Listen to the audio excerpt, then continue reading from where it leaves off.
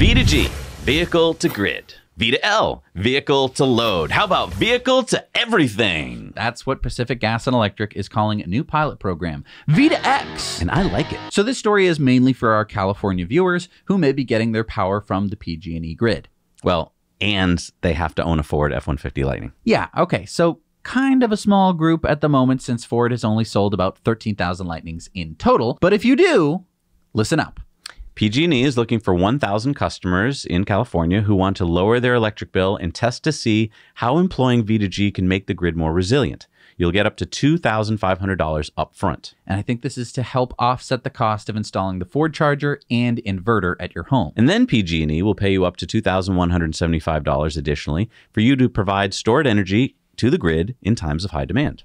Basically, using your 98 or giant 131 kilowatt hour Ford battery to smooth out the grid. That's like 10 Powerwalls. So V to X is coming, people. It may seem nerdy, it may seem impossible, but it's coming and it's going to change everything.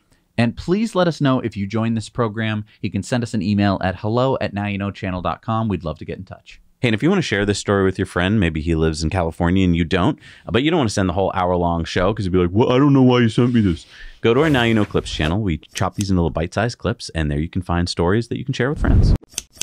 Hey, everybody. Thanks so much for watching Now You Know Clips. You can watch full episodes of Tesla Time News on Tuesdays and in-depths on Fridays. Just click the link down below and head over to the Now You Know channel.